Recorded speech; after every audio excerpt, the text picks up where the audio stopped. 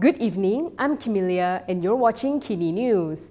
Following the shocking deaths of Teo Beng Hock in 2009 and Ahmad Sarbani Muhammad in 2011 whilst in MACC custody, another case has surfaced involving a man in his 60s who was interrogated at the MACC headquarters in Putrajaya this week. A suspect has died while in custody of the Malaysian Anti-Corruption Commission. The incident occurred at the MACC headquarters in Putrajaya yesterday morning, involving a man in his 60s who had been arrested less than 24 hours prior. While details remain limited and the police have not provided information, MACC Chief Commissioner Azam Baki confirmed the incident, stating that the suspect passed away while receiving treatment at Putrajaya Hospital. The man had been detained on Wednesday night as part of an investigation into a bribery case related to mineral mining activities in Pahang. MACC will cooperate fully with the police, who are responsible for investigating the incident. MACC officers involved in the investigation will provide statements to the police, and all relevant CCTV footage has been handed over. The victim's body has been sent to Kuala Lumpur Hospital for a post-mortem examination, scheduled for Friday morning. The other two suspects arrested in connection with the case were identified as a mining operator and a civil servant. MACC chief has been slammed by a human rights group for remarks about the nature of the man's death in custody. According to LFL, Azam Baki has no business jumping to conclusions. Human rights NGO Lawyers for Liberty has slammed MACC Chief Commissioner Azam Baki over his attempt to explain the death of a man under the graft busters' custody.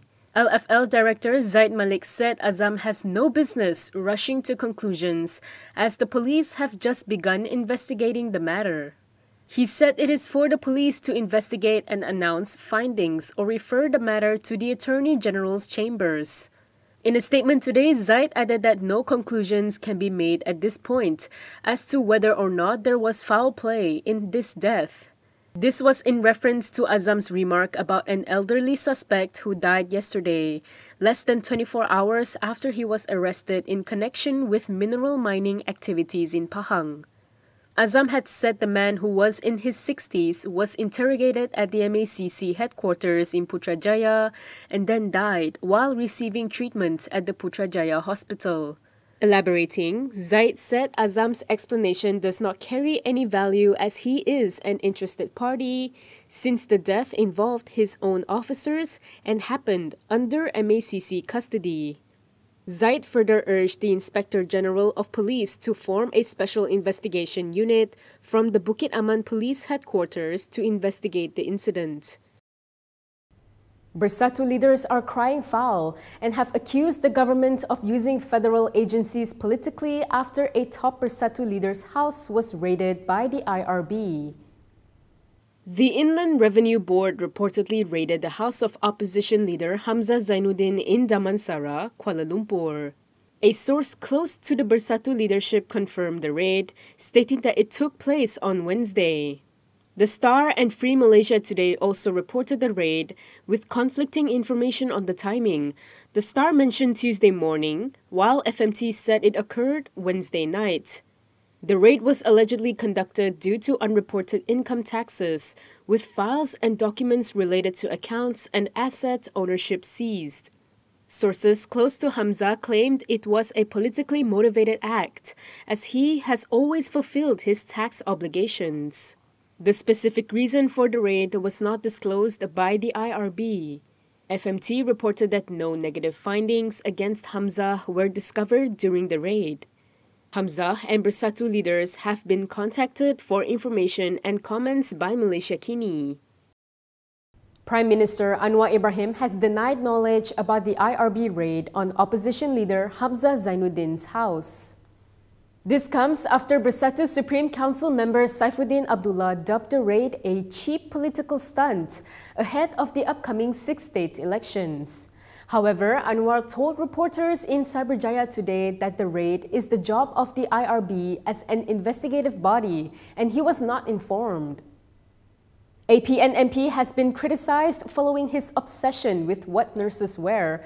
Here's what other MPs have had to say about it. Tebrau MP Jimmy Pua has a message for Kuantan MP Wan Razali Wan Noor regarding his concerns about the uniforms of female nurses. If you can't take it, don't look. Pua urged Razali to retract his statements and apologize to nurses in Malaysia. He emphasizes that the country is already experiencing a shortage of nursing staff due to brain drain, which hampers the healthcare system's efficiency.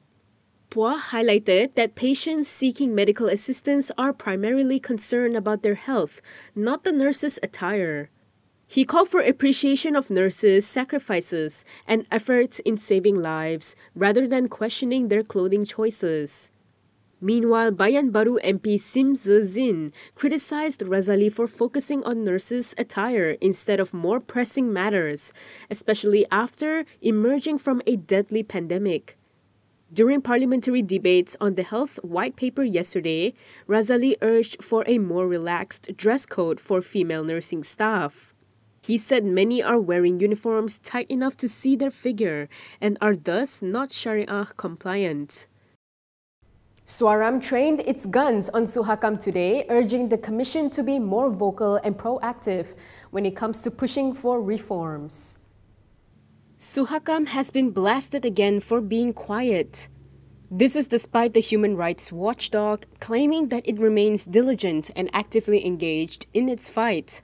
During a press conference, human rights organization Swaram Executive Director Sevan Doraisamy asked why the watchdog needed to work quietly. He also urged that Suhakam should be more proactive in its engagement with the public. No, definitely Suhakam need to be proactive and also cannot be quiet. We see not many statements coming out recently, but at the same time, probably in one of the press statement, I think the chair said they are doing things quietly, but it shouldn't. Why you have to do things quietly? It's a human rights. You wanted to promote human rights. You need to be proactive, engage with the civil societies. You wanted to push harder, especially with the current government who promising looking into many issues related to human rights. This week, Suhakam acknowledged that its current activities may not receive as much attention as before. However, Suhakam chairperson Rahmat Muhammad told Malaysia Kini on Wednesday that they are still able to work like the previous commissioners.